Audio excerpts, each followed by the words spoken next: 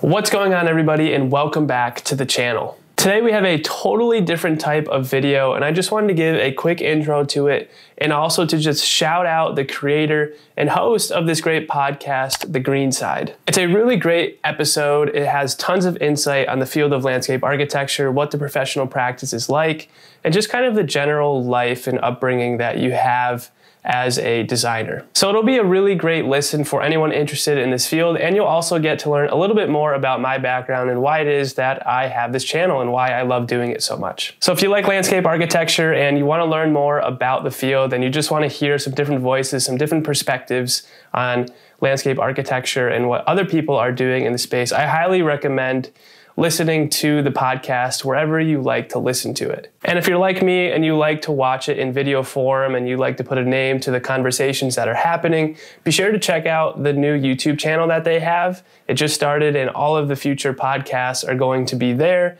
as well as to their other usual locations, but these will have the video format you're looking for. Anyways, enjoy the video, and I'll see you all in the next one.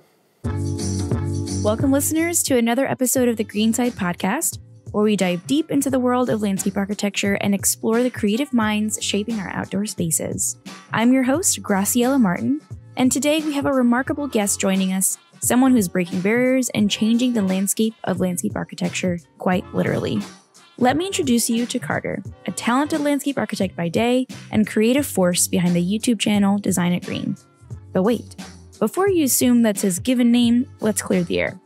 Carter is the name he goes by, although he might as well be called Design It Green because of the incredible work he's doing in the field.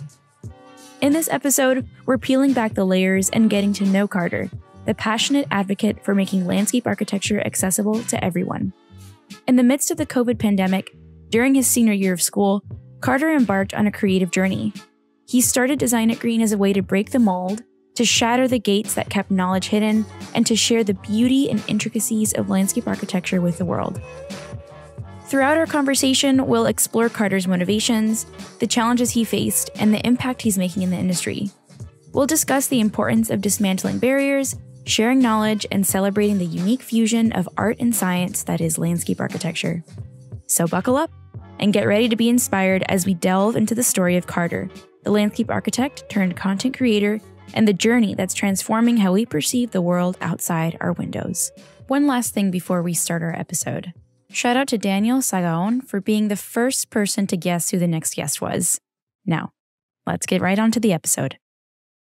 Hey everybody, welcome back to the Green Side podcast. Today we have a very special guest, and his name is Design It Green, right? That's your name? That's your given name in the hospital? They gave that name. I'm going to let you introduce yourself. Yeah, thank you so much for having me. My name is Carter, not Design It Green. I am a, by day, landscape architect. And then, as most of you all probably know, I have a content creation channel called Design It Green, where we kind of explore the world of landscape architecture and help teach and do all those things for new students, current students, or anyone interested in the field of landscape architecture. So cool. I love the work that you do and the YouTube videos that you create. They're really, really well made. And I think a lot of other people too are just like, man, this dude's creating content like right. And it's like good content too. So we're going to talk today a little bit about just who you are, because like I said before, I think it's just so easy to start in this landscape design industry or just to talk about the industry itself and be like, so this is landscape architecture. And we all trying to define what it is, which I think is still good to do, right? To like have our own definition of it, but which is definitely going to be a question I'm going to ask you too. But just kind of like breaking the mold, of like, okay, what are you doing to the industry? How are you kind of changing the conversation and with your content? The same with my audience is the students, trying to reach the student audience. Right. So what made you want to do landscape architecture geared videos at all? I think there's a couple reasons why I wanted to start the channel. I think one of the main things, just to give like a background, it was the middle of COVID for me. So it was my senior year of school when I decided to start it. And it was kind of a creative outlet, something that kind of filled time at the time and was something that was very much for fun. But the goal of it, I think, was going throughout school. A lot of times, a lot of things in the kind of learning process that we find can be a little bit gatekept, I found. So my school in particular, very competitive. So say you learned something, you wouldn't tell anybody about how you did that. And I think it really kind of created like this kind of barrier between learning landscape architecture and just trying to be better at the field. So I think one of the first things I wanted to do by making the channel was kind of just peel it back and show everyone that everyone can do this, and here's some different ways on how you can kind of do it your own way.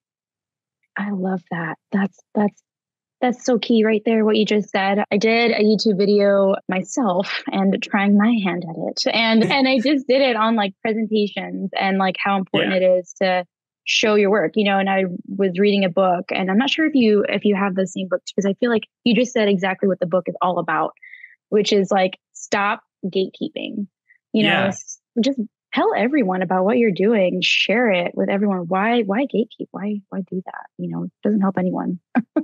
Yeah. And I don't think that's like, I wasn't trying to be negative in saying that my school, you know, gatekeeps everything, but I think it's just the nature. It's like a very competitive field. It's art.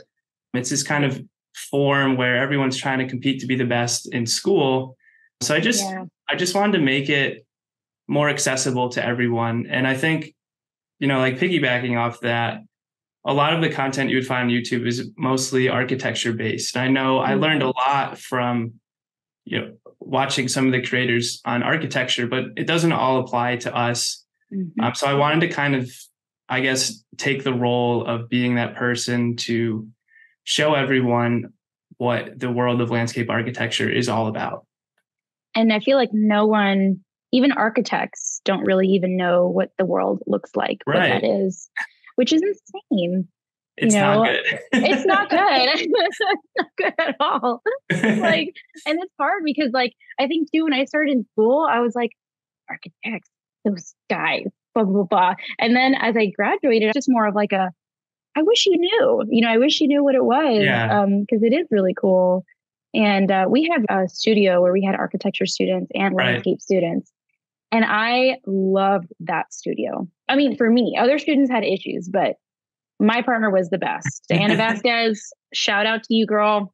You're the best. And it was just so cool to talk to somebody that understood their world so well. I understood my world really well, and we worked really well together, and we were able to create a really neat project. But I think that your videos are talking to a wide array of people. And you even mentioned to me that even people outside of the industry are reaching out to you, right?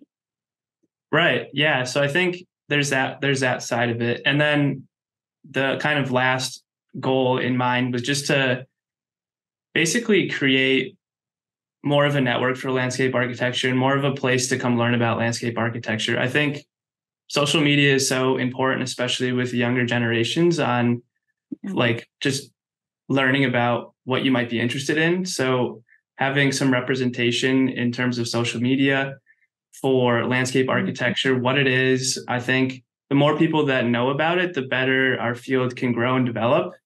I have my tutorial side, and then there's also more theory, conceptual side of the channel where we just kind of talk broadly about different subjects just so that people are more aware of it. Because as you know, there's so much in the kind of realm of landscape architecture that just goes beyond what people think of just picking out trees or like mowing the lawn, you know? So there's just so much layers in landscape architecture. So I think it's just such a great field because you can always be learning something new. You might not be learning something new about design. You might be learning something new about ecology or people or cultures. And I think all of those things are really valuable to make you a better designer. But I think knowing about landscape architecture potentially could make you just a better, more well-rounded human as well. Ooh, profound.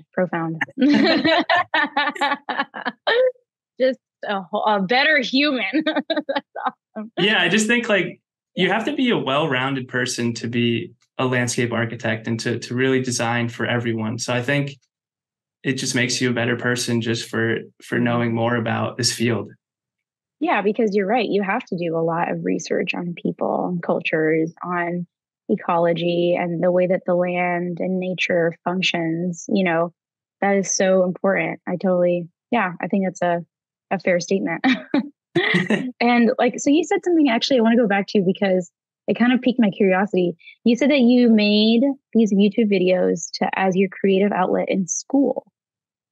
Yeah. So I think I would say I used it more of a creative outlet post grad, but I think it was more of an expression of just what I was interested in school, rather than you kind of have to choose a project that you go in a certain direction and you have to make these things that look really nice. Whereas this was kind of just more of a for fun, let's try a bunch of different things that we probably wouldn't put, in a portfolio or something, and just give back to the like community that I've been learning about. So that's so neat. Yeah. Yeah. And also people are not typically like a person is not going to take the time out of their busy schedule to do content creation or YouTube or things like that. So it takes an immense, again, of consistency and discipline, which do you feel like you learned? Like, are you just... There has been so many like 2 steps forward, like 3 steps back scenarios of just like, I mean, the whole content creation, social round, like just being prepared for all that was a whole learning curve that I think like I'm still learning about now. Yeah. Yeah, for sure. That's the same thing with me too, is trying to understand how that world works. One thing that I always felt is just totally against everyone is the algorithm. Why are you against me? It's like I'm trying to create content. You're just hoping it likes you. Yeah, exactly. Like, please like me. Yeah, please like me. Like, how can I nurse you? Yeah. Yeah, it's crazy.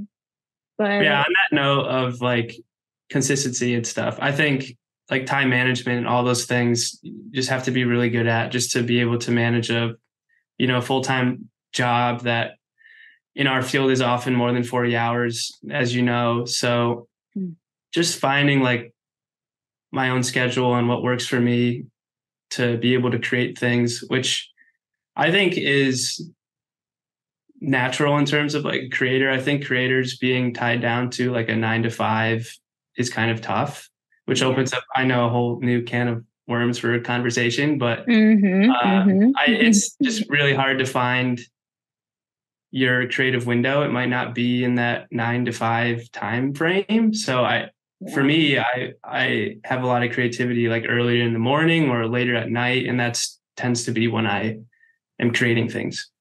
Nice. And when you say creating things, like what specifically? It's just like idea brainstorming for different like videos or research on different topics that you could talk about. It could just be playing around with drawings or looking at different things that might be interesting to tell people about. Yeah. Yeah. And I guess like creativity really does have multiple different ways of rearing itself, especially with doing videos and stuff like that. And I think that does require a certain level of creativity and organization, that you have to create things that not only you, but then it's also kind of doing this balancing act of trying to do videos for other people too. I would say like the last few months has been a huge realization of making sure that I'm still doing things that I am enjoying, and so that the content is still better, and putting all of my effort into it and trying to find the right balance. Everyone talks about the dream of quitting that 9 to 5 and just doing everything, and it's just like, how realistic is that? Because you have to, in some sense, like you have to do something and hope that people like it so that you could do it more and then possibly get paid for it. That would be even better. Yeah. And you might end up spending a lot more time than your 9 to 5 to try and make something like that work. Yes, exactly. And it takes time. Yeah. Yeah. How long has it been since you started the channel? So I created probably my first video, I think, the summer after I graduated. So that'd be 2021. And then I didn't post for like 8 months after that. And then I think I started up again in probably spring of 2022. And then I've been pretty consistent since 2022. So about probably a year and a half now of like consistent, actually dedicated to the channel and growing it and all that. Do you feel like you learned anything within that 8-month period of not creating videos? And what kind of sparked that I'm going to do it and I'm going to commit to this? Yeah, well, I think honestly, I kind of let go of it because I think the shock of working full time and just readjusting to life after college was a lot. I just didn't have time for it really. And then was able to kind of ground myself and come back to it a little bit later with a little bit better of idea of what I wanted to do and just a little bit better of a setup. So I think over those like 7-8 months, however long it was really just more of game planning in my head of how I saw the channel and what I kind of wanted the channel to be and represent. And then like finally getting back into it when I felt that I was able to give time back to that. Wow. That's awesome that you're able to like commit to it and just go, headlong on that and stick to it. So I'm more curious. So let's rewind back to when you found out about landscape architecture. Like at what point in your life did you find out about this? Did you even know it existed? No.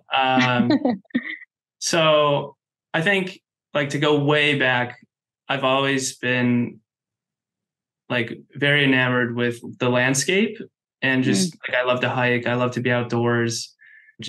I just love to be immersed in nature. And then there was also the side of me that really, really liked knowing how things were put together. Like for whatever reason, I like binge watched How It's Made when I was probably like 7 years old. So I just really liked knowing how things were built. I also like always played with Legos or whatever when I was little and just liked building things using my hands. So I think that's like my very early background. But then as I grew up, I kind of thought I always wanted to be an engineer. So I actually went to school first for mechanical and civil engineering.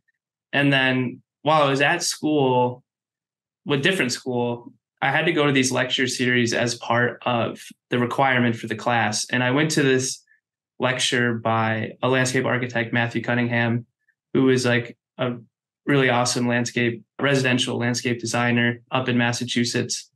And he gave like this just awesome presentation speech that I was like, this is awesome. I want to do this. This seems like the perfect marriage of like my creative side with the kind of more mechanical, like structured side. Because I think for me, I never was like an art kid. Like I didn't really take art classes. I was never an artist. I still am working on trying to draw better. Yeah. But I always had this creative side. And I just always felt like while I was in school for engineering that I just wouldn't be fulfilled because I always had this creative side. And I think once I discovered what landscape architecture was, that I really just took it and ran with it. And then I switched majors sophomore year, and then the rest is history. Wow. And here you are. Here I am. That's one thing I didn't realize about landscape architecture is that there is a side for the left brainers, like it's not just right brain creative, like plants and stuff. Like there is totally a space and room for people who do mechanical things, like people who like the details, like people who do that. I think that's the question I get asked most often on my channel is people are really interested in landscape architecture and they really want to do it, but they always ask, I'm terrible at drawing. I can't draw. I don't think I can survive this. And I always just tell them that you have 4 years to learn and build your craft. You don't need to be perfect at drawing when you get there. Yes, there will be people there when you show up who are awesome at everything and you will feel the struggle, but just keep at it and you will catch up because you just have 4 years to kind of create that craft, 5 for some schools. And then on top of that, it's just a different type of drawing. I mean, it's not the traditional art in a way. It can be. The drawing style in landscape architecture is different, and there's ways to make more mechanically than others. Mm-hmm. So I always tell people that just don't worry about it. Just go into it and just try your best. Yes. And I always tell people this, that when I got into school, I had to draw. I was the same exact way. No, I'm not drawing. There's no way. Yeah. But in order to get into school, you have to draw. And I'm like, Right. ugh.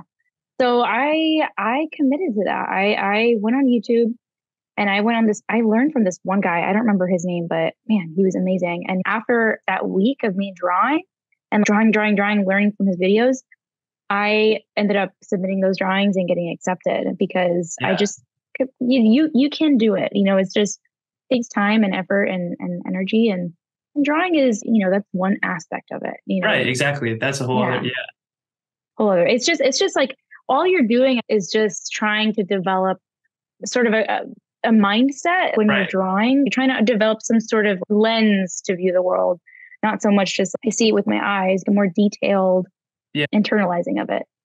Yeah, that's kind of what I use it for. I think, I don't know, technology's come so far that we don't really rely on hand drawings for a lot of those like high-end renderings at this point. So sketching is really just like idea dumping and just putting your ideas out on the paper. And you probably don't even show a lot of people them. You're just kind of brainstorming. So that's a whole other thing to not be scared of as well.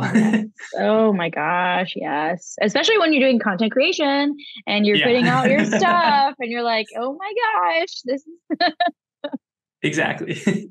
Yeah. But no, you do really cool stuff. I mean, you posted some, right? Or you've done you've sketched with the app Morpholio, right? Yeah. Yeah. So you've done some really cool sketches I think people can learn from. Yeah. And so when you were in high school, did you go in thinking I'm going to be a civil engineer, or were you kind of lost in what to do? I think I was like 70-30 because I applied for some schools for architecture, but most of the schools I applied to were for like mechanical engineering. And for whatever reason, I always thought I would end up like working for like a car industry, doing like concept things for engineering for them. So I don't know. I think I was just kind of set on that. I also like come from a heavy engineering family. So I think that was like not all I knew, but something I knew that worked, and like I would have a great network for how to like have a successful career as an engineer. But then once I got into it, the first couple months out of school, I was like a little culture shock of like, is this really what I want to do? And then like I felt like after a couple months, I was like, yeah, this is what I want to do. Yeah.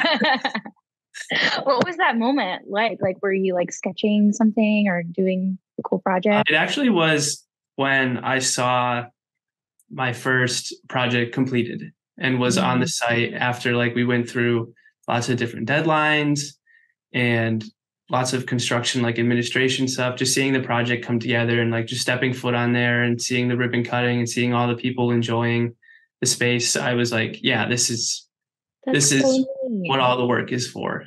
That is so neat.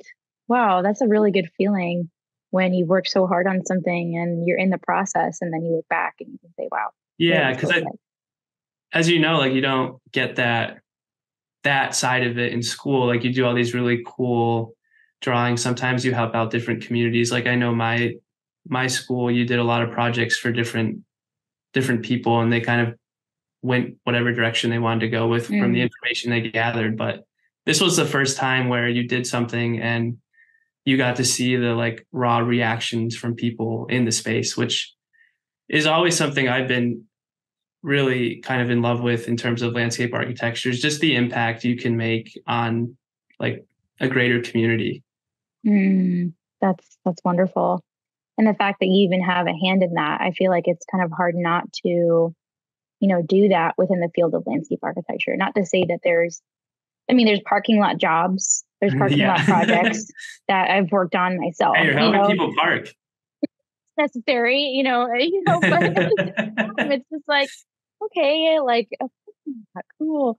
But, you don't see like the impact it makes on people. Like you don't get to see like, wow, people walking in a park and be like, oh, the eyes of like the wonder, the excitement, the like exploration and all that. There is joy in that. And I think and that's kind of a perfect segue into that question of just like, the journey, the process, like what makes it all worth it? And would you say it is just improving communities and all that? I mean, going through, how long you went to 4 years of landscape? 4 years of school. Yeah. 4 years and got your bachelor's?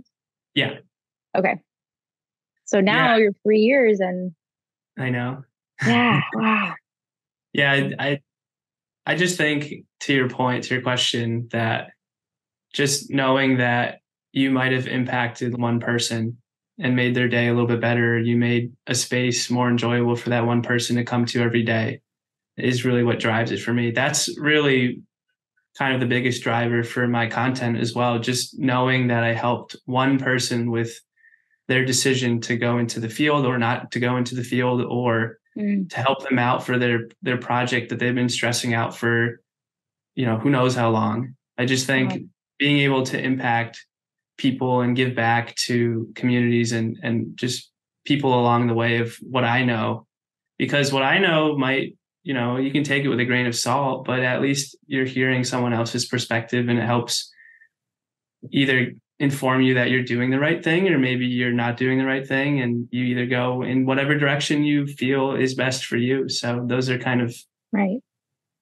what drives me and keeps me coming back. Yeah. And being in college, being in a 4-year, I was in a 5-year program, and that was, yeah. I mean, at this point I deserve a doctorate because I was in like a year and a half of community college. And then I started my 5-year program with like high schoolers, and I love them. I mean, they're great. They were great people, but it was just like, oh my gosh, after 7 years of school, it's like, but I think I need to stop going to school. I think that's the actual lesson learned. But now, after school and everything, looking back, what would you wish you had learned in school that I guess you maybe didn't prepare you for the real world, or you wish had prepared you for the real world? Like, is there anything you thought of that? Yeah, I just think up front, before I give the reason, I guess, I think it's so hard to prepare you for all the aspects of landscape architecture because it is so broad. Yeah. But I just think for me, just understanding some of the end goals and how to manage and deal with some clients, and kind of the back end stuff of pro bono and the business side of things, I think would be really interesting to know, because I think it helps you understand some of the end processes and what you're working towards. And then there's like the whole in-field knowledge that I just don't know how you would teach it, honestly. You just need to hire a project manager to teach your studio for a year or something. But like that whole knowledge of just being able to understand what you're drawing, and the like realization that every little line you make on a CAD drawing is going to be built one way or the other. So I think just realizing that is something that I didn't know about, because you kind of just loosey-goosey draw stuff in school just to make it look nice oftentimes.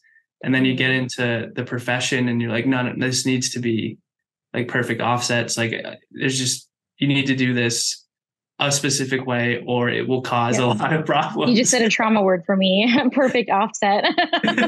Sorry. I'm like, oh my God.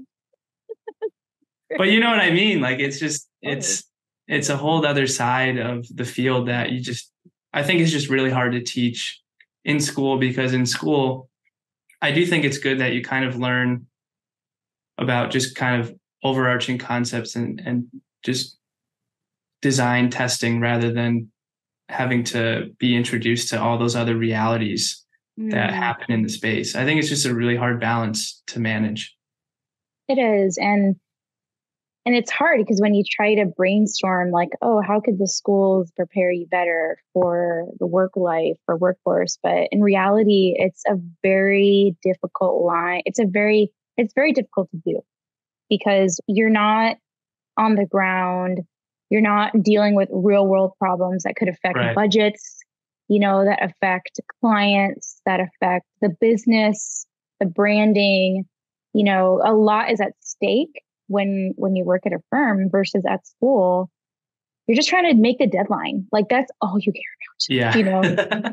So it's just totally different world. And it's hard. It's hard to to figure out what the solution could be. But the business side, I think you're, yeah, totally right.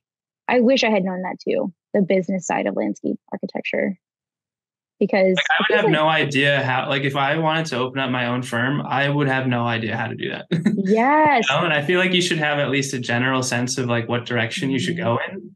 Obviously you can reach out to people, or maybe your own firm or other people who have just started firms or something like that. But I would have just no idea how to do that Yes. in today's world. Oh my gosh, you're totally right. When I was at, my firm, it was just, and a few firms, like I worked for just like a couple of them. And it was just like the business, the way that they run business almost kind of seems like hush hush, at times. Like it's kind of like, well, you just do the production, and we'll worry about that other stuff. And I'm like, I don't know what that is. It's just because it is a business. Like, I think that's one thing I did not think about when I came out of school. Right. It's a business. Like, yeah, they're doing art and cool illustratives and like details, but it's like, it's a business. They have to survive, in this climate. Do you ever think that you could see yourself owning your own business, or do you feel, okay, I'm happy? Well, I guess because now you're in the process, right? You're still fresh in the industry. Would you ever see yourself starting your own thing? Yeah, I don't know. My dream obviously is to be able to do the whole content thing full time. Yeah. I would love to, I don't know, there's a side of me that would like to get into teaching, because that's kind of already what I sort of do. Yeah, exactly. So I could see, I don't know, I'm at like this weird point where I could see myself going in a bunch of different directions. I could see myself like going all in on the content thing if it, grew to a point where I felt that it could be something, and then maybe supplement that with like some work that I do on the side for people. I could also see just kind of moving up the corporate ladder, I guess.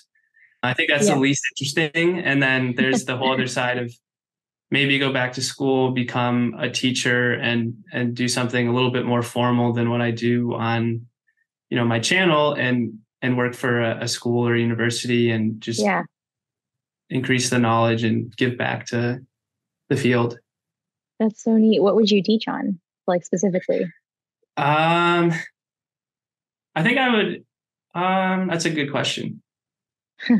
I like modeling the most. So I feel like if I could do a class on like just modeling would be really fun. But I think the grading and all those things I'm good at, the math-based stuff, I think I'd be a good teacher at teaching people how to grade and do swales and all that other important stuff that is boring to everyone, but is kind of exciting to me. But then, either that or modeling, honestly, are the two things I really like. But I would love to just like paint back or just peel back the layers of, like, if I could do a class on just the professional world or things like that, just real life expectations in the field, I think would be really fun too. Yes. And I think that's where YouTube kind of gives you that opportunity in a way. Yeah. Some small, well, actually, I mean, influence, like that's like the key word, right? Is like you're able to have sort of an influence and talk about those things. Yeah. Influencer is like a trigger word, because I hate, I was at Labash and a bunch of people like, oh my God, you're like a landscape architect influencer. And I was like, no, I'm just a landscape architect. That's so funny. I know. And influencer is kind of like a weird word, because it almost makes you sound like celebrity. Yeah. I'm like, I'm just a regular dude that like, likes to give back and tell people about what's going on. Like, that's it. I'm not trying to be famous. Yep. But that's great that you're already coming at it with this humility of just, I'm just here helping people. And that's all I want to do. That's just the goal. I mean, I just want to help people in any way that I can. Because I feel like I was someone always looking for help going through school on just how to be better at certain things. Because I always felt behind in a way, coming from not an art background or something like that. So I know people are in the same shoes as I was in school. So knowing that I can just help them out at all is what drives me.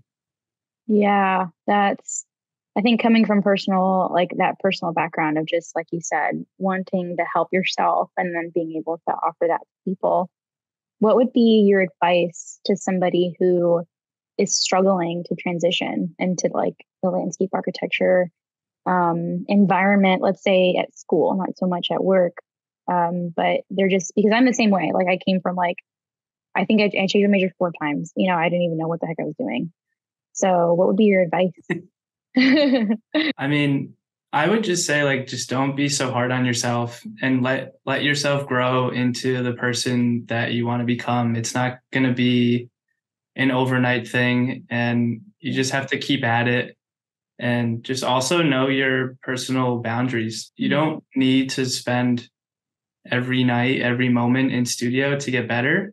You can grow outside of the studio, not working on projects. Take some time to kind of ground yourself, come back, like do some drawing, spend a couple hours, leave, go somewhere else. Yeah. Come back, regroup, and you'll find that you are growing a little, at least for me, I found that by going away, doing something else, taking my mind off of it and coming back, I was able to be better and grow faster instead of like the kind of creative block that you end up just trying to work through and you just get frustrated. And I just think take breaks, enjoy your time there, and just don't rush and let yourself grow into the person that you want to become.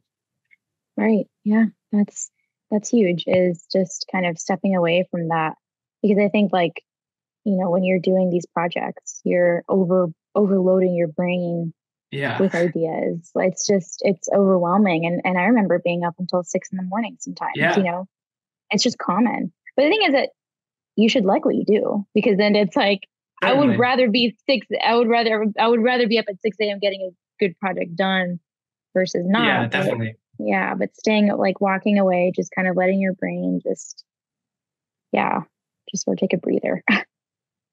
I think back to like sophomore year when we first started doing studios, and just like seeing our class be just so overwhelmed with what's going on in the whole studio process, because I still can remember like the first studio and just the workload that you just don't know how to manage and just freaking out about it. Oh, yes, absolutely. Oh it does get better if you're just starting school and you're listening. You just start, it gets better. You're going to be okay. You'll get through it.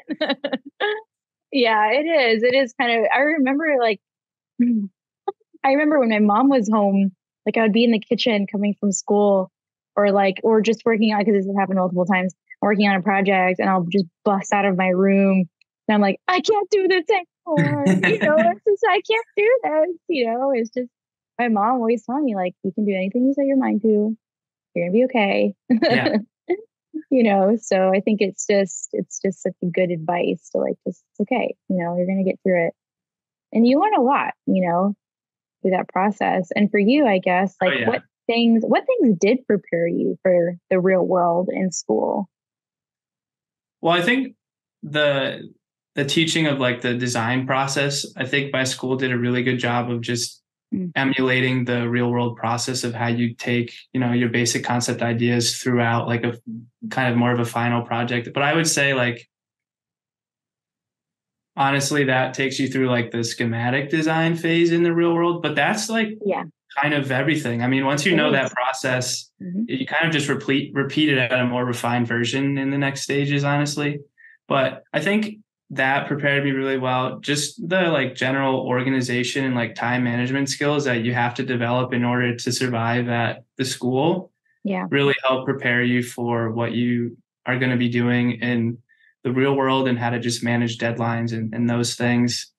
How to communicate, how to tell your ideas, how to do it in ways that's, you know, verbally and also just on the paper. Like all those things are super important that you learn in school that apply every day for the real world. Yeah, totally. I think, you know, there's always going to be something that we're going to have to take from the theory part and apply it into the real world at some point, you know. But for you, when you were transitioning into the real world and you were just trying to navigate that, you know, how was that process for you? Like, was it difficult? Was it, you know, new and exciting, or was it just like, how was it? Because no one knows how the role was going to look like until you like step into your foot into the office, Yeah. I think I had like, I guess probably an incredibly skewed view of how the transition process went because I was hired in the middle of the pandemic. So my first 4 months was like remotely full time, which I think is an incredibly hard learning environment to learn how to navigate full-time job at home remotely and learn all that. Oh my gosh, full time. So that's a little bit skewed, but I think the like main challenge was just figuring out how to like have time back for myself. I think the 9 to 5 is an interesting topic because it's not really just 9 to 5. It's, the time that you processing it before you go in. It's the time you're deloading after. Right. So just, I think the overall feeling of being like you're tied down for a set amount of time, whereas school, you kind of had like some classes, you might have an hour class here, an hour class there, a 3-hour studio, and you basically just got the work done when you had to. I think the change from getting it done to get it done and having to do stuff from this time period was probably the most challenging thing that I went through. And then honestly, just it's, I think probably personal, but just getting used to like just sitting in an office for 40, 50 hours a week was like just a big thing to get used to because I like a very mobile person, always moving around. So just that was another challenge as well. Oh my goodness. Yeah. I get that. Personal problems. Yeah. Right. It's like, just get used to getting a salary, Yeah. But it's so true. I mean, you just get used to 5 year or 4 years of whatever the heck, survive basically. And then you do structured 9 to 5, and it's like, now you have the incentive to work because you are making a salary. So it's like, okay, I need my benefits. I need my dental. I need my, all that stuff. Exactly. And I like what I do, but at the same time, it's like, it is a transition, and it's not. And I think I think a year removed, the other realization is in school, as you're growing up, there's a lot of change. There's always change every year. The people you meet might be changing. You're changing schools. You're going on to new places. When you go to college, you're like, okay, I'll be doing this for 4 years and then I'll go do something else. And for me, I got to about a year and a half removed from school. And I was like, oh, this is like the next 40 years. Yeah. And the change goes from like rapid change all the time to a very steady thing that sort of you lose time with. I mean, I feel like that was still COVID. So I feel like COVID time just didn't exist for me. And then it's very easy, I think, when you're working 9 to 5, maybe a year removed, to just feel like every day is the same and you're just kind of going through the motions at some point. Even as like creative of a field as we're in, I think sometimes you just fall into a pattern. I think I just wasn't prepared for that aspect either. Yeah. And you're not alone. It is definitely a challenge, but you've come out of the other side of that, Right. So that's your proof that it's possible. Yeah. I do think like there's waves, at least for me. I go through a lot of waves. I think naturally, I don't know if it's a creative person thing, but like I burn out super fast on something. So like I go through like periods of disinterest in like the daily motions, and then I'm super passionate again, and then it just like waves of and I think that's just a creative thing that happens, at least for me. Yeah, that sounds about right. I mean, I think that because like, when you're in the profession, like it's not, it is your life in a way, but it's not, it's like, so there's things about it that, don't change. And then you go to work every day doing the same thing, but you're also dealing with life. Like you're doing life at the same time of working. So whatever inspires you outside of work might fuel your passion, right, for work. But then sometimes it doesn't. You have a really tough day, and then you're just like, I hate landscape architecture today. Yeah. But yeah, I mean, it's that you're right. So would you say now, 3 years in, where would you say you are in sort of like the experience spectrum? Like you're still early, or? Yeah, it's a really hard question. I feel like I can finally apply for every job that is 3 to 5 years. Yeah. Because I feel like every job out of college is 3 to 5 years for no reason. Entry level, by the way. Entry level, 3 to 5 years. So like, it's cool that I've reached the threshold of like, I could probably just apply to anywhere because I have enough experience.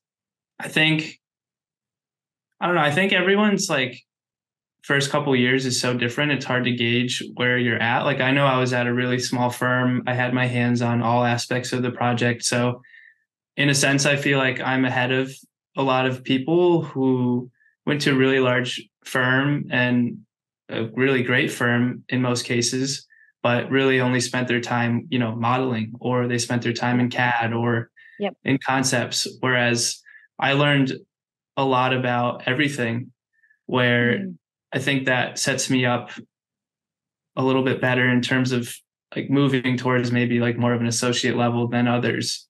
So I just think it's like a hard place to put myself, because obviously I don't know where everyone else is at. I can only speak for what I know and how I feel about myself. So I do feel like I have enough experience where I could walk in and fill, any role at this point. I don't, like, when I started my new job, I didn't feel the same pressure and, oh crap, I don't know what I'm doing, like I felt with my first job.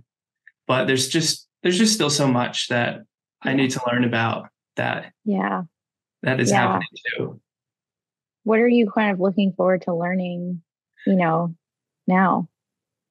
I think just honing in on like my skills and just being better at representing what I'm drawing and making sure that what I'm drawing is actually buildable, I think is something that is always a struggle. I know I've talked with like principals about that kind of concept, and that's something that you're always learning about. So I think there's that side. There's the whole administration planting knowledge that I'm really interested in, picking out the right products, how to plant better, what types work here, what types don't work here. So it's all like that secondary knowledge that I'm finding interest in now. Yeah. And that's really neat that you're at the point where you're just like, okay, I've passed this threshold. I can start learning other things now.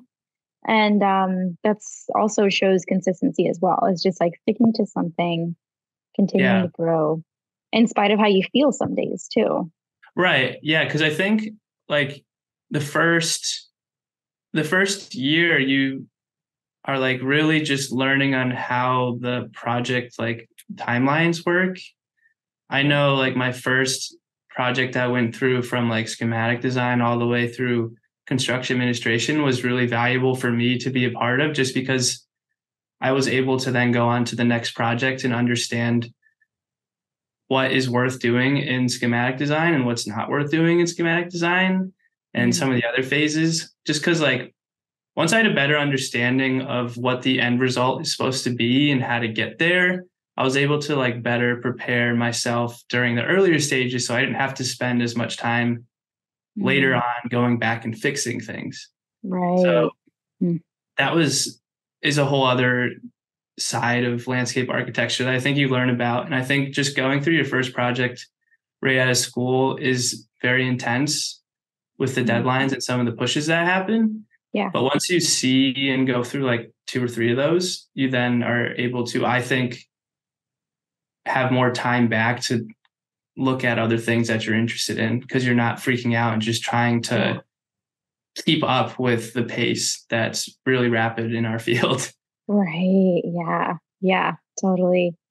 And when you were starting to look for a firm, did you have an idea of what you wanted to work on, like as far as projects go, and what you wanted to learn? I knew I wanted to be in public realm. I knew I didn't want to do like private gardens, because again, my interest is like the impact on a larger group rather than, doing really high-end residential.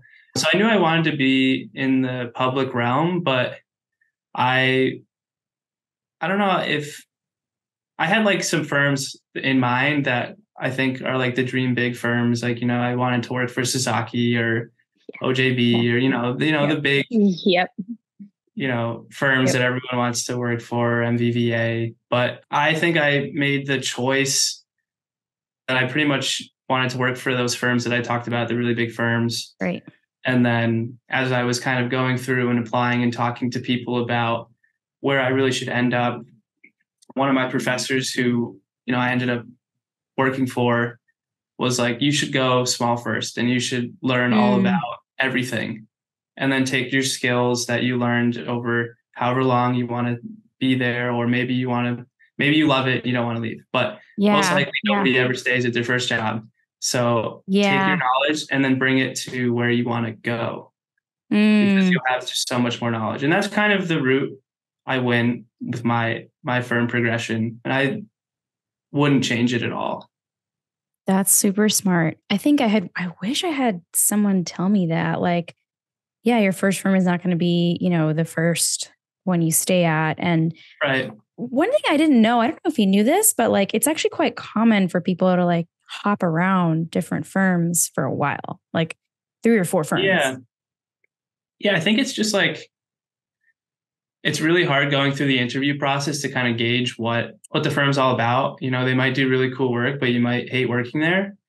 It might be people you don't want to be with, or maybe it's just unreasonable for you to manage that. Right. Yeah. And there's also just every firm does different projects in a different way. And I think you really kind of have to fit into a team. It's not really about fitting into the firm. It's more of like, do you get along with that team? Do you want to put in the time for your teammates and your colleagues? So I think it's definitely valid to kind of hop around and find something that you really like and find your place, and then put your all into that. I think it's really hard. I mean, there's so many different firms. There's so many different types of designs and places that you can go into within the field that totally. And then just college in general. I mean, it's really hard to know what you want to do. So it is. Yeah. At, 18 years old, you're told, pick something out and do it until you're 70. So yeah. Oh my God. I always talk about this all the time in our side talks. It was just like, why do they instill in you at such a young age? Like, what do you want to do for the rest of your life? And you're like, I'm 10. I don't know. I have no rational thoughts at the moment. Like literally my brain's not developed, it's not even fully developed, guys. Like it's okay to take time, Yeah.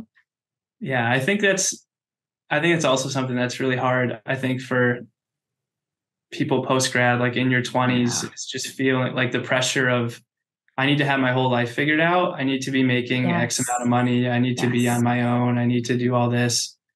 And like, it's great if you're fortunate enough to know what you want. Like I believe I was fortunate enough to know my path pretty early on, and it stuck through, and like, I really enjoyed it. But there's tons of people that I know. I have a bunch of friends who it's really hard. I mean, so I just think your 20s should be more exploratory. And I wish people would recognize that. Like a lot of the older folks would, come on board and recognize that knowing what you want to do in your 20s is really hard.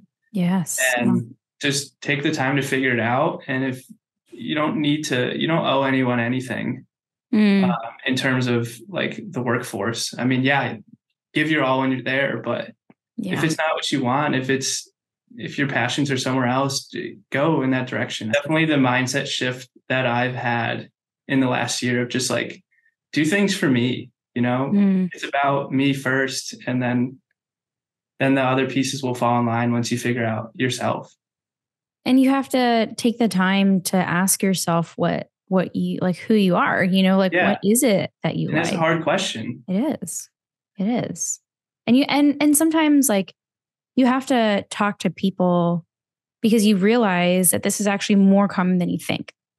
Exactly. I think you can talk to anyone and they'll be in the same spot as you. Exactly. Even like someone who on the surface thinks or appears like they have it all together. I mean, they're still most likely going through, what they want to be doing as well. So yeah. And that they're trying to navigate that too. Yeah. It's just the real world is incredibly hard to navigate. And it's overwhelming when you first come out. It is.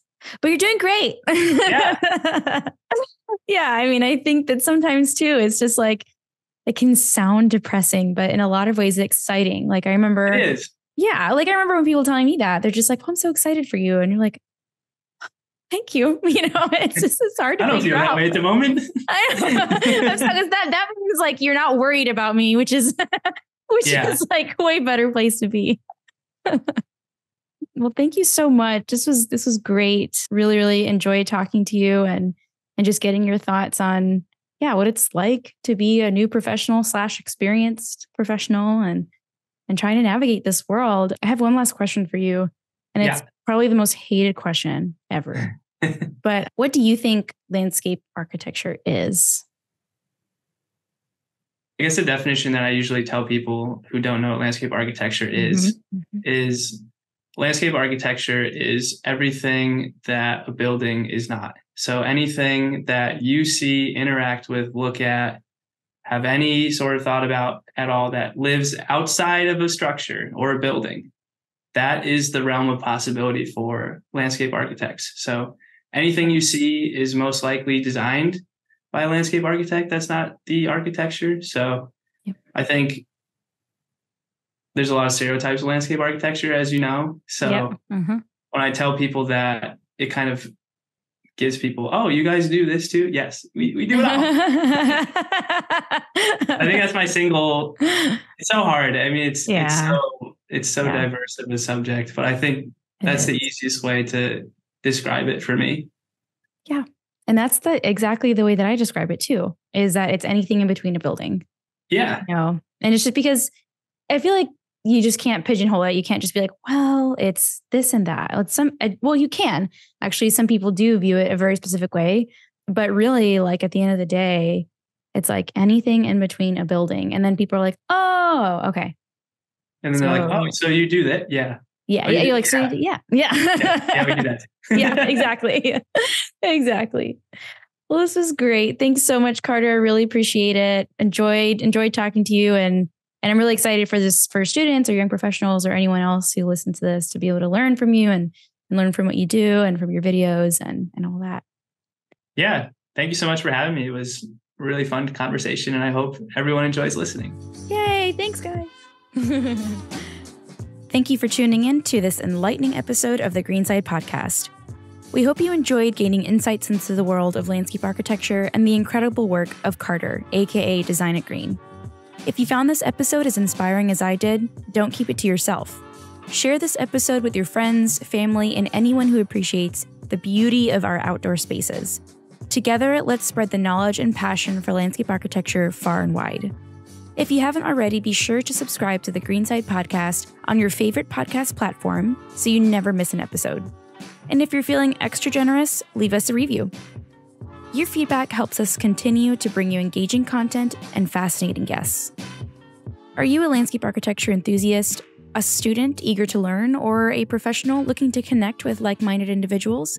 Join our community by following us on social media. You can find us on Instagram at the Greenside Podcast.